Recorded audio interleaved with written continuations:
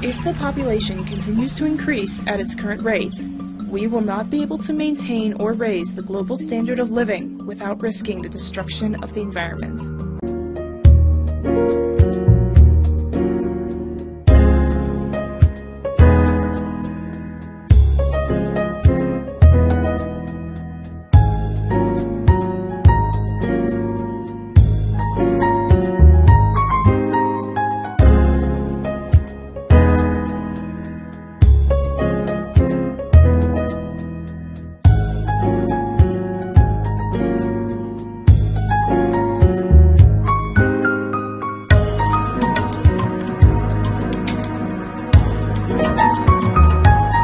Here's a classic chart displaying exponential growth, a chart pattern that is often called a hockey stick. We are charting an amount of something over time. The only requirement for a graph to end up looking like this is that the thing being measured grows by some percentage over each increment of time. The slower the percentage rate of growth, the greater the length of time we'd need to chart in order to visually see this hockey stick shape. Another thing I want you to take away from this chart is that once an exponential function turns the corner, even though the percentage rate of growth might remain constant and possibly quite low, the amounts do not. They pile up faster and faster. In this particular case, you are looking at a chart of something that historically grew at less than 1% per year. It is world population, and because it is only growing at roughly 1% per year, we need to look at several thousands of years to detect this hockey stick shape. The green is history, and the red is the most recent UN projection of population growth for just the next 42 years.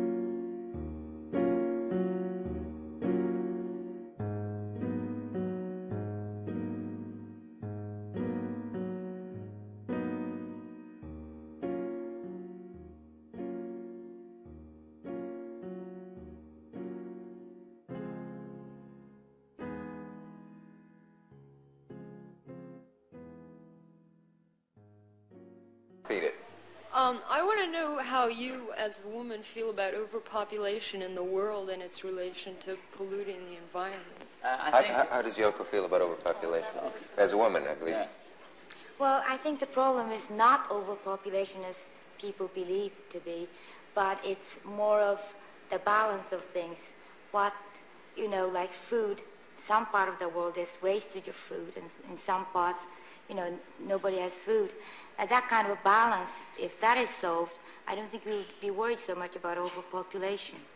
I think it's a bit of a joke the way people have made this overpopulation thing into a kind of myth. I don't really believe it, I think whatever happens will balance itself out and work itself out. And it's all right for us all living saying, oh, well, there's enough of us, so we won't have any more. Don't let anybody else live. I don't believe in that. I think we've got enough food and money to feed everybody. And I think the natural balance, even though old people will last longer, I'm sure there's enough room for us, and some of them can go to the moon anyway. You mean you think there's enough if it were I don't believe overpopulation, I think that's just a kind of myth that the government have thrown out to keep your mind off Vietnam and Ireland and all the important subjects. Oh, I think you're wrong about that. Oh, I don't care. Yes.